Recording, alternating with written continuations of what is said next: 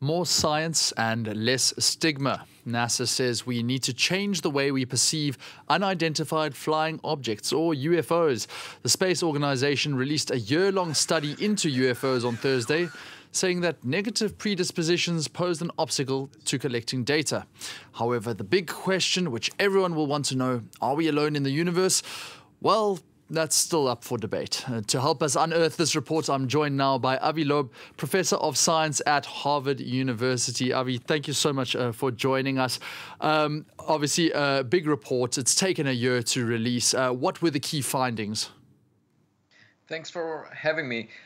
This study looked at open data, and frankly, the most exciting data may be classified by US government, because if it was collected by sensors that the US does not want adversaries to be aware of, the data itself is classified.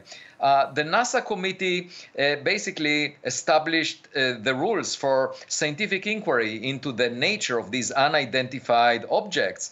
And obviously, we want instruments that are fully calibrated, under control, to look into it. A couple of years ago, I established the Galileo project at Harvard University, which is already doing that.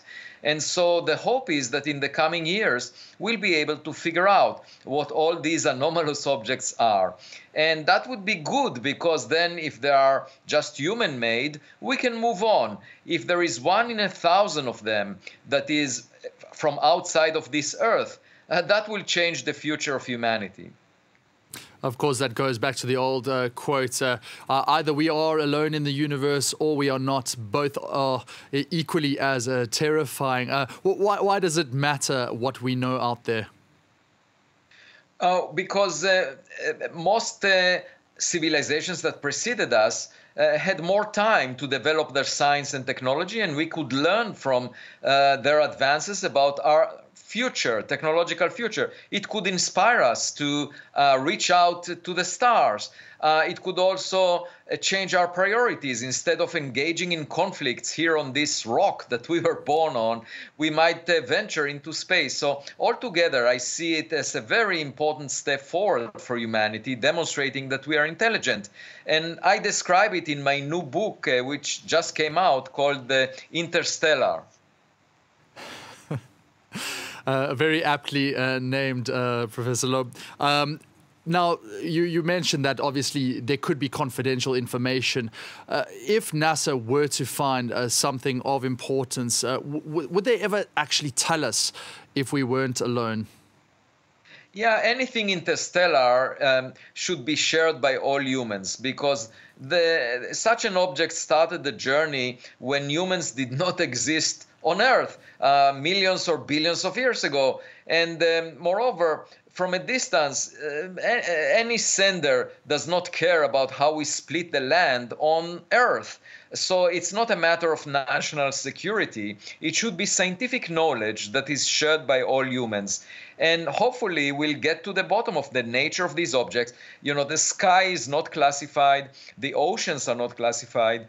I just came back from an expedition to the Pacific Ocean to look at the first interstellar meteor. And we found that the composition is of something that came from outside of the solar system. So we can make progress using the scientific method, and stay tuned. We might find something. Well, we might find something. I'm just curious, because there was only $100,000 put towards this particular report. Do you envisage more future research similar to this, where we will get bigger budgets, bigger funding, and we might actually find more things? Well, actually, the expedition we had to the Pacific Ocean cost $1.5 million. The funding came from a private donor. So I'm not waiting for the government to make the decision to fund this heavily. There are lots of people in the public that are curious. And we can pursue this scientifically using new observatories, because astronomy was focused on looking through telescopes in a very narrow field of view. We have to look at the entire sky. We might need to use microscopes if we find interstellar meteors at the bottom of the Pacific Ocean.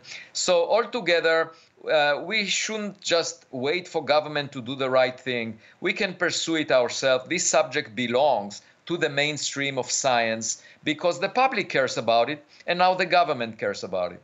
They care, absolutely. Thank you so much, Professor, for joining us. That's Professor Avi Loeb, Senior Professor of Science at Harvard University.